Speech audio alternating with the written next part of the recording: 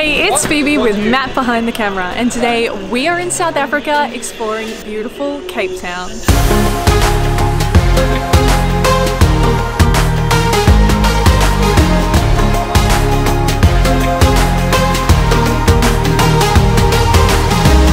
Cape Town is located on the southwest coast of South Africa on a peninsula beneath the stunning Table Mountain. Known as the Mother City, it is famous for its beautiful harbour and spectacular natural landmarks. This is our second visit to Cape Town, and as we learned the first time, it's a really great idea to have a guide.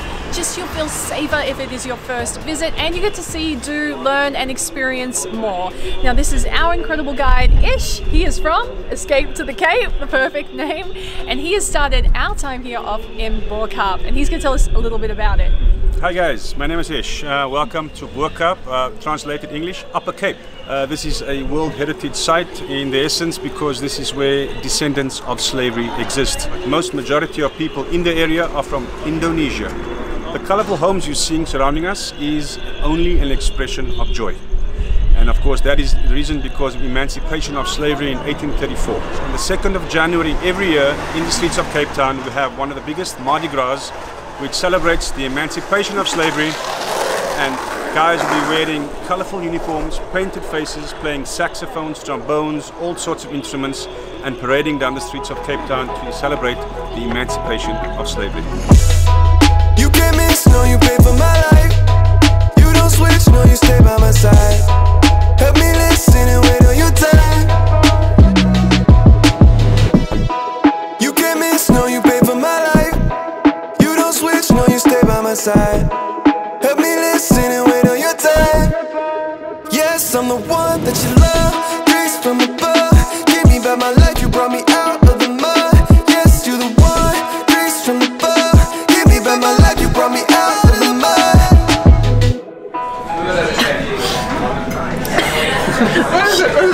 I went to talk and then I just choked on nothing. Our first dinner in Cape Town is happening at the GG rooftop here at the gorgeous George Hotel. It is described as a living room for the neighbourhood. Oh, here's my other mate. Yes, me, thank you. That looks so beautiful. Thank you. It is so cozy in here. It is like a planty, bohemian kind of a hangout. They have some really cool art. The bar area is awesome. All of the seating areas are super, super cool. They have these big glass windows behind me. So I think if you came at lunchtime, you would have some awesome views. It would be all sun-drenched. Now the menu here looks amazing. Honestly, we were all looking at it and no one knew what to choose. It was really tough. So just chosen a whole bunch of things so we can try everything.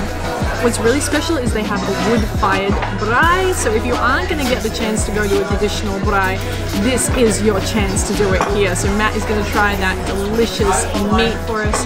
I've got this beautiful beetroot salad, some gorgeous tartare here, a fish tartare, and big juicy oysters. So let's just jump in and try everything.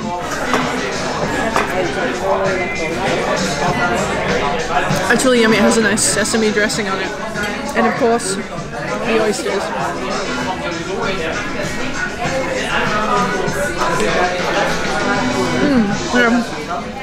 Everything is delicious, and I remember last time we visited Cape Town, one of the things I was really surprised by was the food. I didn't know what to expect from South African food, and I can tell you right now, it is so, so good. Good morning, my loves. We are up on Signal Hill this morning and you can see spectacular Table Mountain behind me. It is absolutely gorgeous. Now we are going to be kickstarting today by doing a very heart-pumping, exhilarating, exciting activity, and I think it's going to be the perfect way to see Cape Town. Let's go.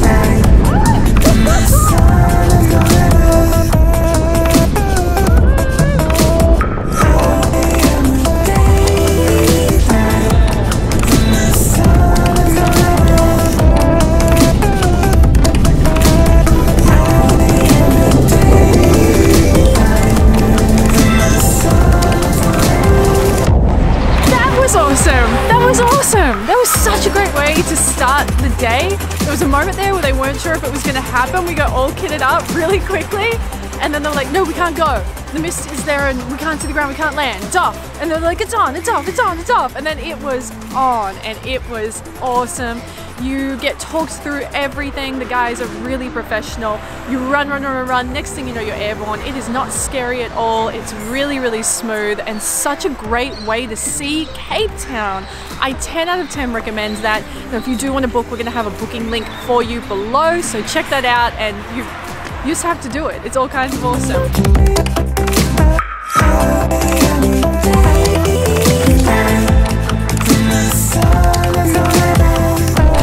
Table Mountain overlooks Cape Town and Table Bay, and its unique shape is the result of nearly horizontal layers of sandstone that have been layered on top of each other and then exposed by water and wind erosion. Now, one thing I find really cool is it has its own cloud cover that they refer to as the tablecloth, and it is easy to see by the shape of it and how beautiful it is, just why it is one of South Africa's most recognized landmarks. Now, if you are coming to Cape Town, I am going to recommend that you enjoy seeing this beauty from a whole bunch of angles. So we have been up on Signal Hill this morning taking some photos and enjoying it from there, but you can catch the cable car up as well and to get some spectacular views and great photographs looking over Cape Town.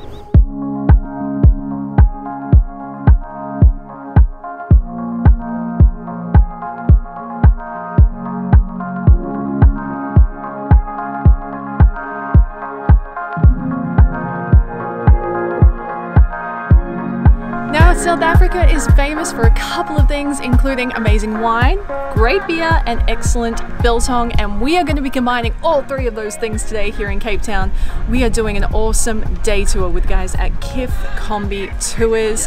We are doing their beer, wine, and biltong tour, and that is quite the combination. Now, this is our guide for the day, our main man, Jean, and he is kicking things off here at Marianne. Okay, so welcome to Marianne Wine Estate, and one thing about them, they do serve some of the best wines that we have around Cape Town, with a perfect setting around. So good views, good wines, and the best biltong Cape Town has seen. So I'm gonna give you guys 5 wines. I'll start with a rosé, and then a Sauvignon Blanc. Then I'll pair 3 red wines with Springbok, Kudu, and beef. No pressure, Will. Thank you. We are exploring Cape Town with some new friends, and you are going to recognize all of them, I've no doubt. So we'll do a quick rounds the table. Of course, Haley and Kyle, I'm sure you've seen their content. If you don't already follow them, you absolutely should. They make amazing videos. They are amazing creators in general and really good people. That's what I was waiting for. Yeah. This guy. Sibu is hosting us here in South Africa, and she has been an amazing host. She's made us feel so welcome. Barry, you would absolutely recognize from television, incredible actor, singer, songwriter. And of course, Lauren and Liam. I'm sure you've seen them. Yeah. I'm sure you've seen them on Instagram. If you don't follow them, you absolutely should. And I can't think of a better group of people to be wine tasting with. Cheers! Cheers. Wow, cool, man. It's a chocolate. Really, Oh man, that smells good. So it's Springbok, Kudu, and beef. So they say if you come to South Africa, you do not try biltong with this pinotage. Never been to South Africa. The boys of the trip have banded together to form their own group. It's called the Biltong Boys. Was it Sip, Eat, Sip, or Eat, Sip, Eat? Sip, hey, look, Eat, Sip. I don't tell you how to eat broccoli, you don't tell me how to eat biltong. So sip, eat, sip? Yeah. That's what the pairing does. That's good. The biltong puts a different taste in your mouth. Yeah. When you taste the wine, it tastes completely different as well. How is it? You feeling it? Feeling it. And then, oh my god, outstanding.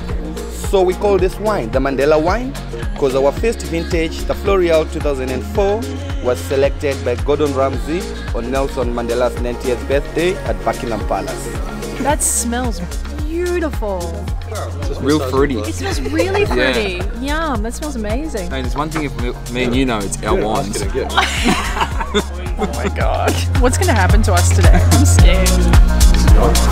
Our next stop is Soul Barrel Brewing, and we're going to get stuck into some delicious beers. Now, that lovely gentleman just told us what this was, and I can't remember. So remember what he said this was? Yeah, it's an pale ale. It's a, I can't believe you recalled that. It's a pale ale. So let's try it. It's a Pilsner. Is it a Pilsner? Don't trust Kyle. Don't trust Kyle. And some proper South African boerewors. It's time for lunch and not a moment too soon. Things are getting out of control. But the guys at Give Combi know exactly what they're doing. So if you're on the tour, you can come here and you can have this beautiful lunch. And it's a great way to experience a braai if you don't have South African friends here already. Every time you leave, you will anyway. But Having our first braai, and I'm having boerewors.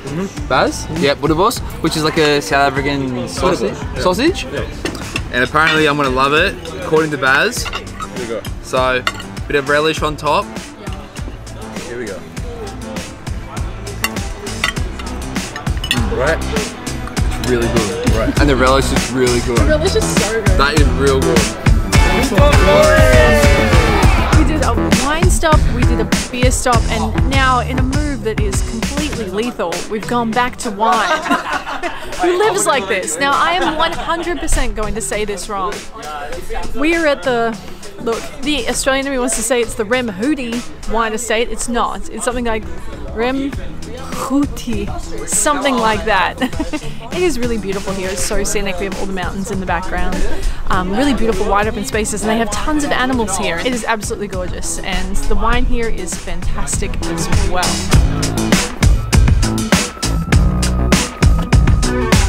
It is our last stop. We are at the Stellenbosch Brewing Company. Things are a little bit festive. Everyone's feeling pretty happy, and we've arrived late, and they have 5 to 10 minutes to drink all of these beers.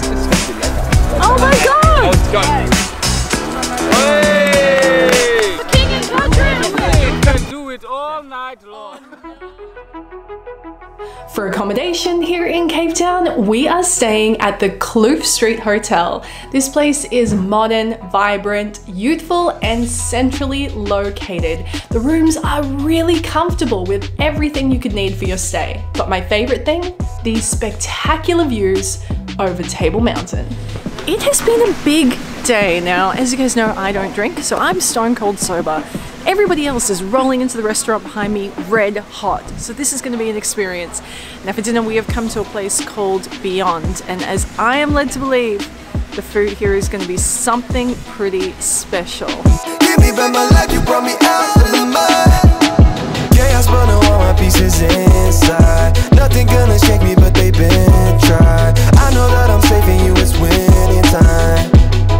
Yeah. We had so much food, it wasn't even funny, and every single thing that came out was so incredibly delicious. It was so beautifully put together and a really great dining experience. So if you are the kind of person that loves to go to a country and experience something that's fine dining, something a little bit special, the kind of meal you will carry around with you for a very long time to come, Beyond is the place you want to visit. It was absolutely delicious.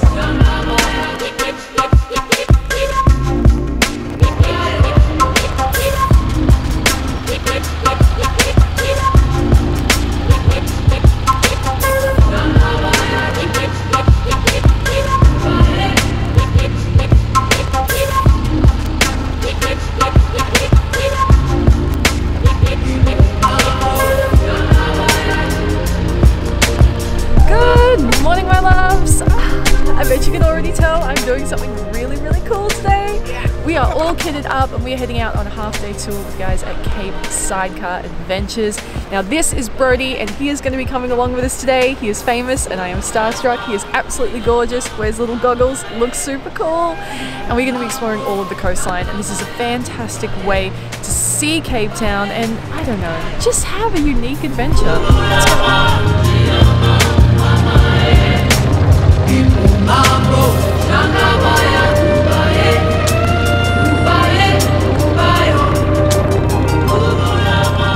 Right, this is Hart Bay. We have the Sentinel and that mountain range, which actually, if you look carefully, is in the shape of a rhinoceros. We've left Cape Town and we've stopped Camps Bay. That's where we stopped for pics. And now we've carried along the coast. Llandudno, we went through Hart Bay. We're now at the lookout point just before we carry on over Chapman Peak Drive. And then off to Penguins over. Oh, my glasses on.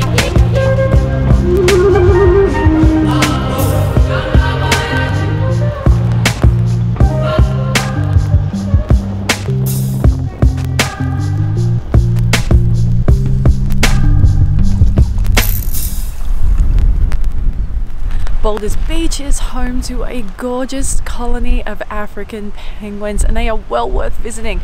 Now, the first African penguins actually arrived here in the 1980s, and since then that colony has grown between 2,000 to 3,000 penguins, and they are so sweet. Now, when you visit, there are all these boardwalks that you can walk down, and just make sure that you are sticking to the boardwalks. Don't lean over, don't touch them, don't jump over, don't interact with them, don't feed them. Just come here and enjoy how beautiful they are. And there is an entry fee up the top as well, so just keep that in mind. Our guides have helped us get here today, but if you did want to come by yourself, I suppose you could hire a car or get some kind of transport to bring you out here, and I would highly recommend it, especially on the sunny day, because they are absolutely gorgeous. Hello from Johannesburg. Yes, Johannesburg. While we're in Cape Town, us and everyone we were traveling with picked up a stomach bug, and it has been a nasty couple of days. I won't go into detail, it was gross. But that's what happens when you travel sometimes. You just get stuff like that. When I spoke to the doctors and the nurses, they just said, hey, look, it's been going around everywhere. Not just South Africa, it's been like a bit of a global thing. So, happens, not ideal, but we're getting on with it. We're feeling much better, and now we are in Johannesburg. But before we move on to our Johannesburg episode, I want to wrap up our Cape Town one. And one last thing I wanted to talk to you about is safety. Now, this has been our second visit to Cape Town, and I know our first time we were terrified. We were honestly so scared to go, and you should go back and watch that episode because it's great to see it from a first timer's perspective. This time we knew what to expect and we were a lot more relaxed. So all I can do is share with you our experience, and it has been a positive one both times. Both times we have had a guide. I strongly recommend you have a guide. In fact, please don't go if you don't have one. They're just going to help you feel safe. They're going to tell you where you can and can't go, and you're just going to have a whole lot more security. And not only that, but you're going to get a wealth of information from a guide, which is going to help you enjoy Cape Town a whole lot more. Always keep your belongings close and on you. Don't go out dripping all icy with a whole bunch of jewelry on. Don't go walking off down Long Street or anywhere by yourself at night. Just that kind of common sense approach to travel. And if you're like us, you should have a positive experience. That's all I can do is share ours, and it has been great both times. We love Cape Town and we will be back again. And with that, you guys, that brings this week's episode to a close. I really hope you've enjoyed it. Now, if you don't already, be sure to subscribe right now so you never miss a single episode, and say hello in the comments below. I hope you have a fantastic week ahead, and I will see you with a brand new episode all about Joburg next week. Love ya.